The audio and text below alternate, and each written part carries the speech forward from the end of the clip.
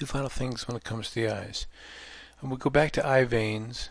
And you can see a little bit of cloudiness in here. So if you get some of that, you can go under Filter, Blur, Gaussian Blur, and just look at the blur and dial it back, and it just kind of feathers off the selections a little bit and gives you a nice effect.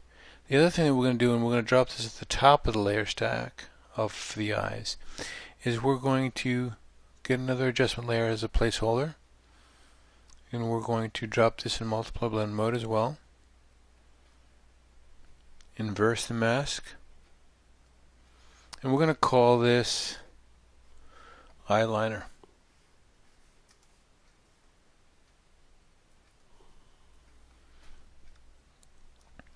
And with the mask set up, I'm going to get white as my foreground color, and paint about 50% is fine.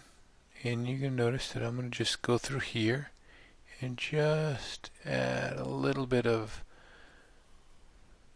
eye makeup to our eyeliner on both of her eyes.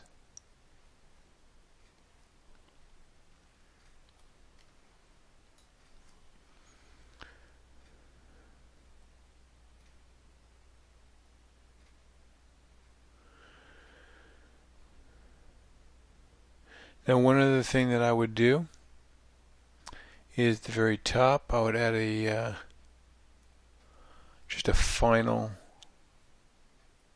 retouch of the eyes. And some things that I find a little bit of a distraction is this little white dot that I find on both eyes, because it starts to lead to me thinking that something not right's going on. So I'm going to option click into this area of red and maybe jack up the percentage a little bit more.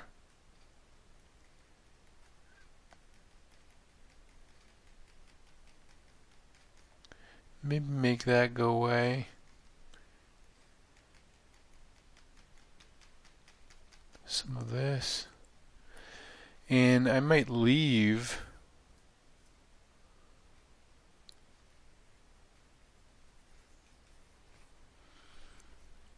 the other side just because for different sakes, so now it looks different. And there you have it. There we have the eyes. Now, none of this is complete without balance. So now we look at the balance, and we can, I'll just pull this up a little bit so we can see all the layers we've created, which have been quite extensive. And we can balance them out. So we know that the whites of our eyes are fairly bright, so we can go down here to the whites of our eyes, eye whites, and drop the opacity back. If we think her iris is a little bit too bright, we can go to iris bright. I'm going to drop that opacity back.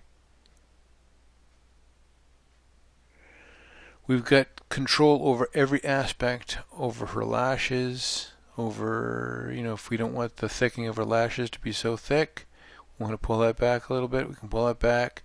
If we think the eyeliner is a little bit too much, we want to pull that back a little bit, we can pull that back. That's what this whole flexibility phase is all about, is to make sure that we've got good flexibility moving forward. So now with all of this, I'm going to select that and then go down to the bottom and shift select this, last one, pull off menu here, new group from layers, and this was going to be called the eyes. And now we've got a nice